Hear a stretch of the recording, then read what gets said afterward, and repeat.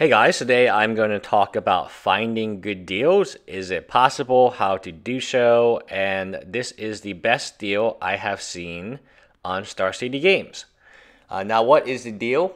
It is for something called HP Collections. This is new, or at least I haven't seen this before. Star City Games has traditionally not sold heavy play, so the HP is heavily played. Cards, because a lot of times those cards you want to see in person, and if they have any value to them, the extent as to what heavy play is defined as will vastly determine their value, and even if they're tradable. But the HP collection tribal series, they also have EDH series and modern series, and I think legacy series even. I saw Burn and Merfolk. Feature cards from some of Magic the Gathering's most popular tribes and are a great way to start a casual tribal deck, all included or sleeve playable. So they kind of got around this concept of what is heavy play by saying it's sleeve playable. Now, why is this so good? It is $8.99, but you get Coat of Arms and you get Urzer's Incubator. Coat of Arms is around $6 right now. It's a great card, but it has been reprinted to Oblivion and back. I don't remember if it's recently, but I remember essentially 7 for this and 9 for this. All the core sets pretty much hit or miss had it. Now, Urzer's Incubator, that's the interesting one, right? It's very appealing because that card alone is worth more than $9. That's $12, $14, and it looks like it is trending up. So between Urzer's Incubator and the Coat of Arms, you pretty much double your money back. You also got a few mirrors. I think the only one that's notable is the Mirror Battle Spear. The other ones seem like commons and uncommons to me. I could be wrong about that. Mirror Retriever is pretty good, but you kind of need multiple of them to go infinite. And I think the rest just produce mana, which is not bad, but it's not great. So you can find really good deals on websites, mainly off-brand websites, more individual websites. I used one in Maryland. They're a family-run business, and they have very good prices. And it's kind of just like, oh, I need 200 copies of this. Okay, cool, bye.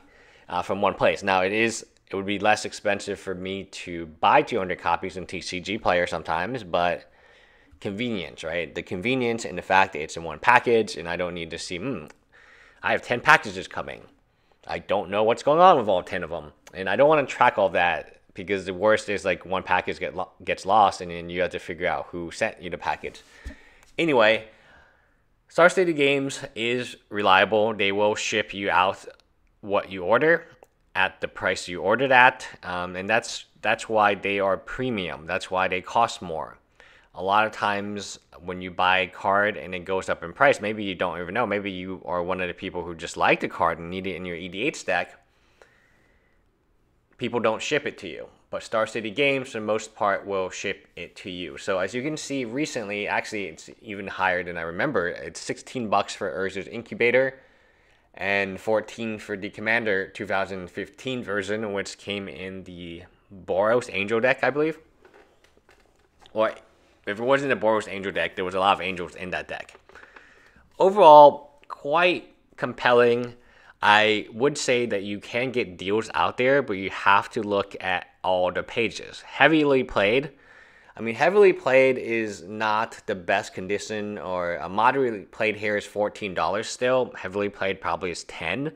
But even having one card to be worth the $9, then that means everything else, including Coat of Arms, which is worth a chunk itself, is free. And you can order 100 of these, or you can order 200. Obviously, they have been sold out, and I'm making this video a little delayed because that's how I make videos. And I would say there are good deals to be had. Buying heavily played cards means you can get premium cards for very cheap.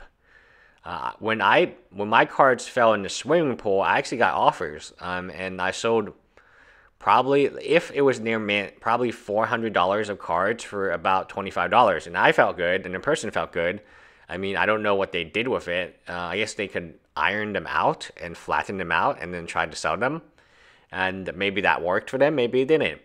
But I was just glad to get $25 because I was more than I expected. Actually, and I had a video on this channel where I was just ripping them because it's better to get the $1 ad revenue, right? People didn't like that video apparently. I mean, I still have some of them because I just kept them. Death Baron, I have Death Barons that are warped because they fell in the swimming pool, and that was that. I don't know, like heavily played is interesting. There's two interesting things going on here. It's one, Star City Games is very, very quick to catch a spike. But if the spike is on a secondary page that they don't really pay attention to, such as the HP collection, they didn't catch in time. They sold a bunch of these and people made money. This was an excellent buy, no matter how you put it. And from a website which typically prices are much more expensive. And you're never going to find a good deal. Like right now, they're doing 15% off Commander cards, but they're all like junky cards, right? They're all like 50-cent cards. Now that cost 42 cents. It's like, wow. No, these are bulk. So heavily played, it might be a market for this. I think what the market would be you going to GP, you buying the heavily played, but like the ones that are not physically damaged, and then you put them in the sleeve, and then you trade them away. A lot of Magic players are not going to care what the condition is. There is a subset that just wants the card. It's very appealing. I haven't got into this market yet, but I assume that I can get it. GP Houston is in January, I think. I will be there, and I'm going to try to see if this plan works. And I'm going to go to the GP booth and buy all the heavily played stuff, and then take them back to locals and see if like locals won't want it. I can give discount. So heavily played normally is 50%. Let's say Ursa's Incubator cost $16. Heavily played would be like $8. But I think someone would pay $8 for the heavily played Ursa's Incubator. Or I think someone would pay, let's say, $10, which is that's a big chunk. That's 25% investment and a flip. I think it would flip very well because by definition, you're picking up these cards that are very good. The only issue is that they're heavily played. I don't know. I think there is a market demand for these, and this is probably the best deal I've seen in Star City in 2017. Anyway, bye guys.